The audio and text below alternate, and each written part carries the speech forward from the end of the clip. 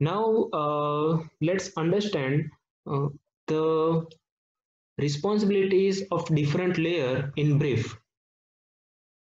So first we are going to see the responsibilities of physical layer. Okay, the physical layer, the first responsibility is the characteristics of interfaces and media, which means that what type of medium you are using for communication. It can be wire or it can be wireless. The next is a representation of bits. It means that what is the value of one and zeros. Okay. For example, in some networks, the representation of one bit can be 5 volt, or in some cases, it can be 3 volt.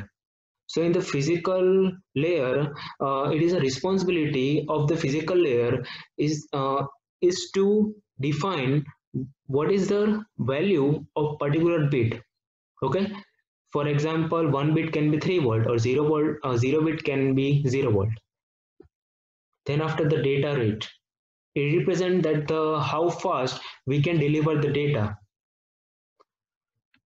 Then after the next is a synchronization. Synchronization means that the sender and receiver should be working at the same rate. For example, if the sender is, for example, if the sender is sending data at 2 Mbps and the receiver is receiving data at only 1 Mbps. So due to the mismatch of data rate, you can clearly understand that the data is being lost at the receiver side, because the sender is sending data at very fast rate, but receiver is not able to receive data at that fast rate. So what happening here is that the data is being lost. Okay, so synchronization means that the sender and receiver should be working on the same data rate. There should be no data loss. Okay, then after uh, line configuration and synchronization. Synchronization we just discussed. Line configuration is that what type of configuration we are using. Okay, it can be point to point or it can be point to multi-point. Topology we have discussed. Then after the transmission modes, it can be simplex, it can be half duplex, it can be full duplex. Now let's see, let me clear. Okay.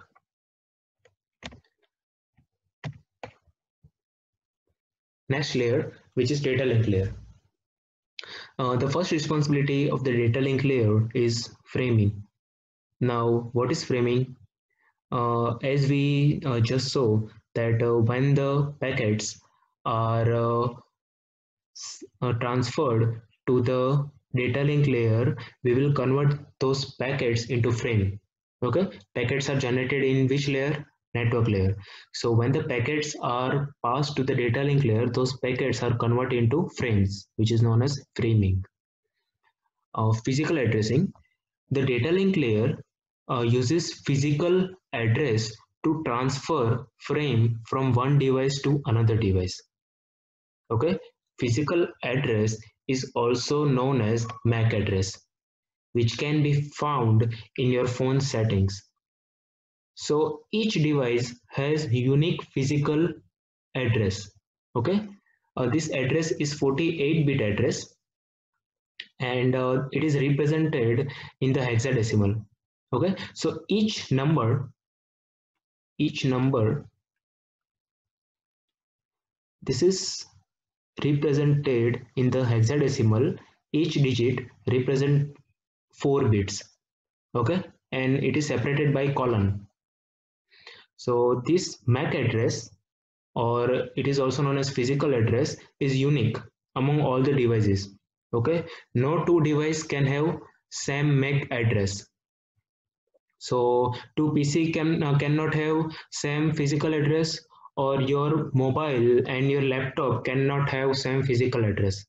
Okay, the physical address is unique. Then after the responsibility, let me clear this. Clear. Hmm. Now, another responsibility of the data link layer is a flow control and error control. Now, what is flow control?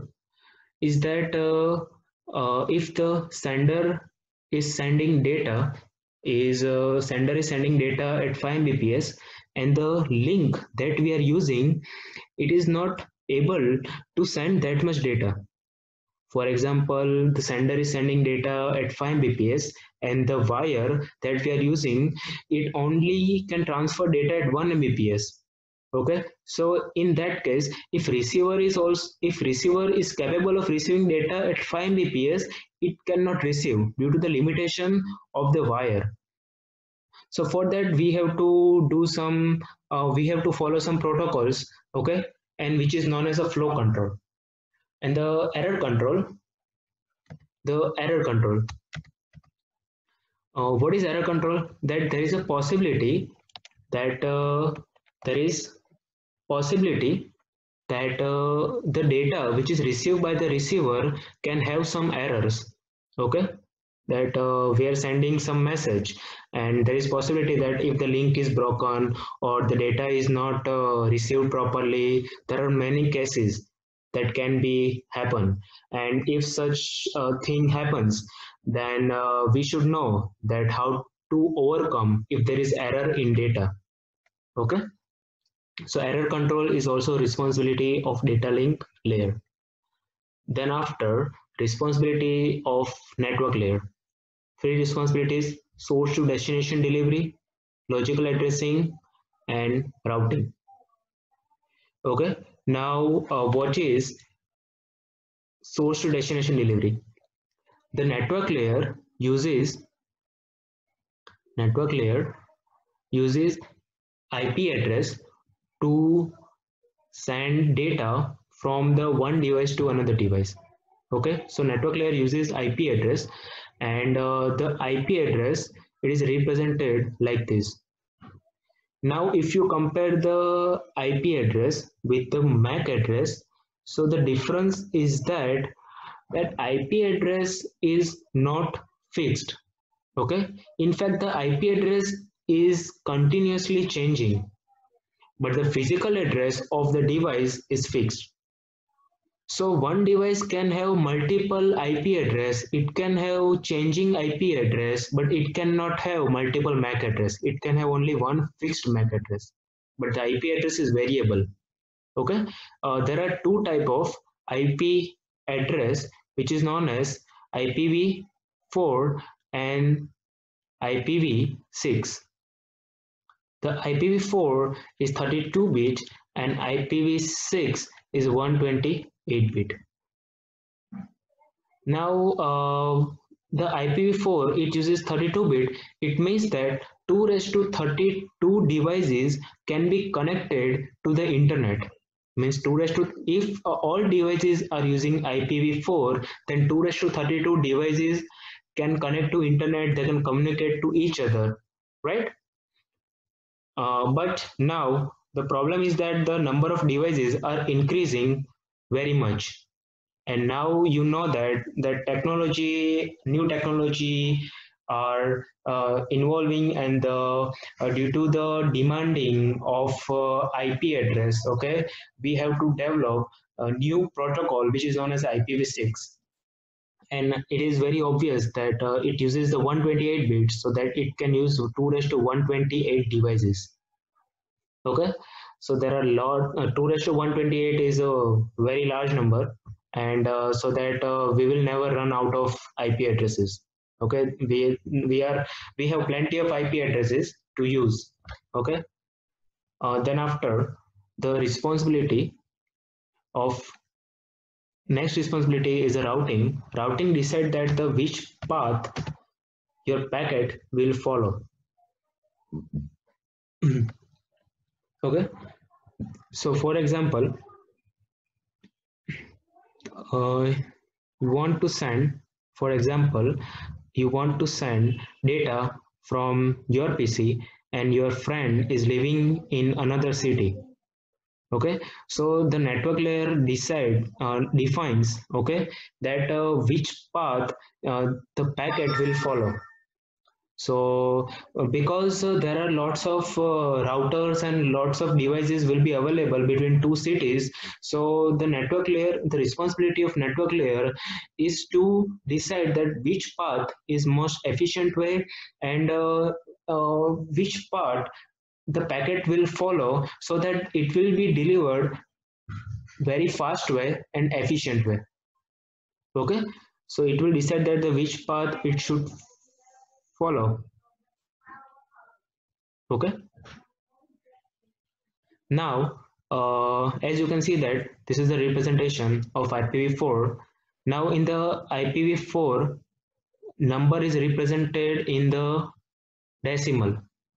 Okay, and in the MAC address, number is represented in the hexadecimal, and the all numbers are differentiated by dot notation. So it is dot notation. In the MAC address, they are separated by colon, right? This thing you have to remember. Now let's say the responsibility of transport layer. The transport layer, it uses port address to deliver segments. Okay, port address can be found in your browser. So the first in this in the tab, the first thing is address, which is IP address, and after the colon, this is port address. Okay, the next responsibility of transport layer is the segmentation and reassembly. Now, what is segmentation and reassembly, and why we need such thing? So, for example, suppose that you want to send message, hey, to your friend. So the transport layer, this data will be sent to transport layer. You know that in the transport layer, the data will be divided into different segments. Okay, and this segment will be sent. Now at the receiver side, uh, it is very obvious that this segment may reach at different rate, and it will reach at the different sequence. So what I'm trying to say is you are sending hey message, and the transport layer will divide into segment H, E, and Y. At the receiver side, it is not it's not obvious, okay, that HEY will be received at the same sequence. There is a possibility that at the receiver side, E will be received first, then after H, and Y will be received. And if we directly deliver this message, then your friend won't understand that what you just sent him, right? So in the transport layer, when the data at the sender side, when the data is divided into segment, each data will be given particular number. Okay, so for example, H is given number 1, it is given 2, and it is given 3. Okay, so as you can see that here the data is H, and in header it will be number 1. This is E and number 2, and the data is Y and number 3. So this segment will be traveled to your friend's device. And at the receiver side, now that we have each segment number, at the receiver side, transport layer knows that the which data is first and which data is after that, so that it can deliver proper message. Okay, so transport layer, the responsibility of transport layer is a segmentation and reassembly, that at the sender side it will divide all data into segment, and it will assign number, and at the receiver side, using that number, it will again combine the data and deliver to your friend.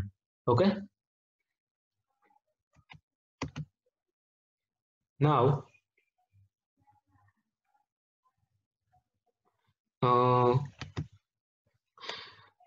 connection control, flow control, and error control. Now, flow control and error control we have discussed in the data link layer.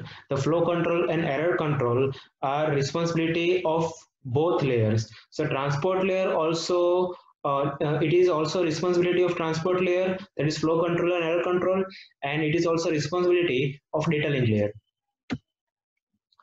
Now, the responsibility of session layer. The first is a dialog control. The session layer allows two systems to enter into dialogue, and the second responsibility is a synchronization. It allows a process to add checkpoints. So it means that, for example, if you are downloading a large file, for example, the size of the file is 10 GB, and your network fails to download, and you have download 8 GB, and now from that you have download 8 GB, and your network fails so that you cannot download anymore. So if you retry, then uh, the process was stopped at 8 GB. It will continue from the 8 GB. So the downloading will continue from 8 GB. It doesn't download from the start again, right? So that is known as a checkpoint. So using checkpoint, you don't have to download the whole packet, whole data from the start. Okay, you can continue downloading data from where it was stopped. The responsibility of the presentation layer is encryption, compression, and translation. Okay, so in the website, when you see the HTTP or HTTPS, it means HTTP is insecure and HTTPS is secured. Okay. The compression, you know that the whole file, if the size of the file is very large, then you can compress so that the data is reduced, and using the compression, you can send very easily. And the responsibility of application layer, the application layer enables user to interface with your device. Okay. There are many protocols are available for the application layer, such as DNS, SNTP, DHCP, SNMP, TFTP, Telnet, SMTP, HTTP, SSH, FTP. These all protocols that we are going to discuss. Okay, so this was the brief information about each layer. We are going to discuss each and every layer in detail. Okay, so that you will understand uh, little more better. So uh,